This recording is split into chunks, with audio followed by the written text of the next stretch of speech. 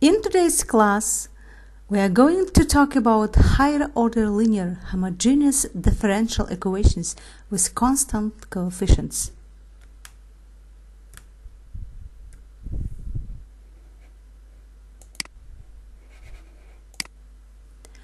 Table of contents.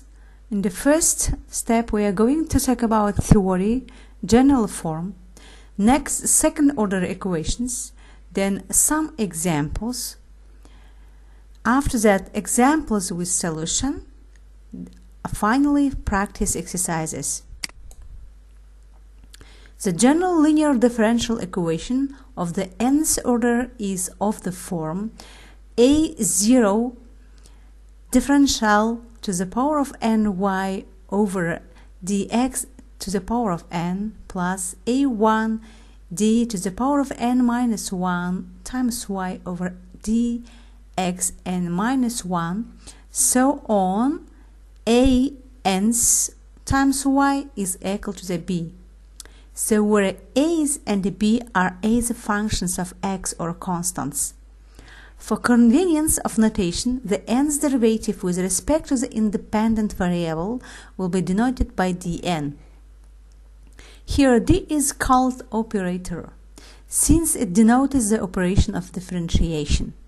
Using the notation with x as an independent variable became this equation: a0 d to the power of n times y plus a1 d to the power of n minus 1 times y plus and so on, plus a n times y is equal to the b.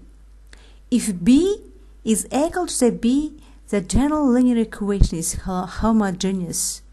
If b cannot be 0, is not equal to the 0, it's called non-homogeneous equation.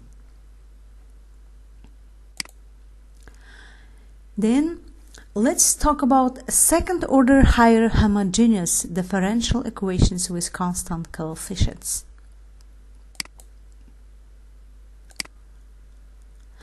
In this presentation, we'll look at linear nth order autonomic and homogeneous differential equations with constant coefficients. Let's see some examples. First is y double prime, which is second order derivative, minus 7y derivative plus 12y is equal to 0.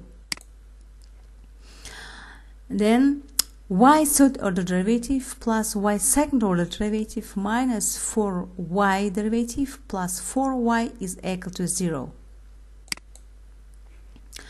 Y second derivative plus y is equal to 0. So all these equations, homogeneous differential equations with constant coefficients. One way to solve this is to assume that a solution has the form y is equal to the power of r times x. So where r is a constant to be determined. Let's have an example. Find the general solution of y double prime, it means second derivative, minus 7y derivative plus 12y is equal to 0. So let's have a solution. Let's say y is equal to the e to the power of rx. Therefore, y prime is equal to the r e to the power of rx, and y double prime is equal to the r squared times e to the power of rx. Substituting, we have r squared e to the power of rx minus 7 times r e to the power of rx plus 12 e to the power of rx is equal to 0. Then we need to factor this trinomial, so we need to take out of our common factor its e to the power of rx. So what we have in brackets? Trinomial r squared minus 7r plus 12. So then we can factor this trinomial again. So this trinomial is going to be in two brackets. First factor is r minus 3, second factor is r minus 4. So from these factors, we can see that r is equal to the 3, r is equal to the 4. So when you substitute in place of r here 3 and the 4, we can say possible solutions are y is equal to the e to the power of 3x and y is equal to the e to the power of 4x. So how do we get that general solution? So let's continue to find the general solution of equations. From the last slide, we found that y is equal to the e to the power of 3x and y is equal to the e to the power of 4x. Our possible solutions of y second derivative minus 7y derivative plus 12y is equal to 0. This is easy to check for y e to the power of 3x, and we have y derivative is equal to the 3 e to the power of 3x and the y second derivative is equal to the 9 e to the power of 3x. Substituting, we have for this equation, when you substitute here, the first term 9e to the power of 3x minus 7 times 3e to the power of 3x plus 12 times e to the power of 3x. Then we can see from these three terms we have common factors, which is e to the power of 3x. Then you take out of bracket, we can see constant terms. Then we can collect them, calculate. So what's going to be here? So answer will be 0. And e to the power of 3x times 0 is going to be 0. For y is equal to the e to the power of 4x, and we have y derivative is 4e to the power of 4x, and second derivative is equal to the 16e to the power of 4x. And substituting, we have this equation again, 1, 2, 3, three terms there are, and from the first term and the second term and the third term, we can see we have common factor again, e to the power of 3x. So we take out of our common factor what's going to be, we can say that constant terms, and we can calculate these constant terms. So what's going to be? Will be 0. So the law of superposition states if y1 and the y2 are linearly independent solutions of differential equation of the form are discussing. So is their linear product is equal to the y c1 times y1 plus c2 times y2.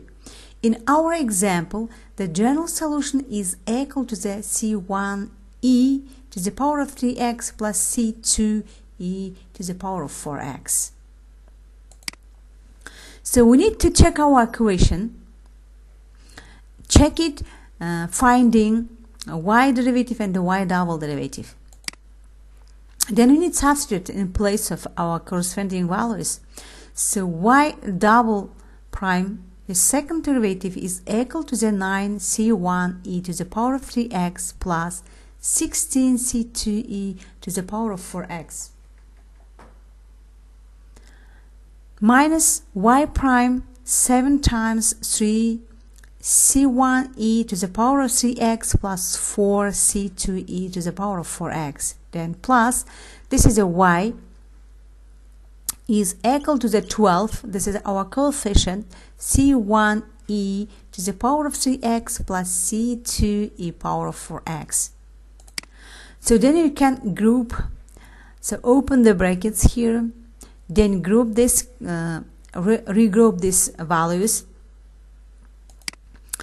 Then we can factor. So we can take our factor after grouping, take out the factors. So we can see here, c1e to the power of 3x is common factor, so we can calculate our constant terms. And also c2e to the power of 4x, a common factor, we can calculate in our brackets common constant terms. So what will be our answer? So our answer c1e to the power of 3x times 0, and also we can see second term c2e to the power of 4x times 0 is equal to the 0. And from this equation we can see left side is equal to the right side. So it means our equation works.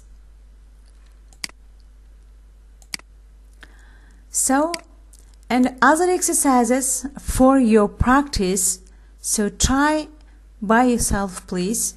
The first equation, y double prime plus 5y derivative plus 4y is equal to 0. Second equation, 6y double prime minus y prime minus 2y is equal to 0. And third equation, y second derivative minus 16y is equal to 0. So let's have these examples and try, please practice by yourself.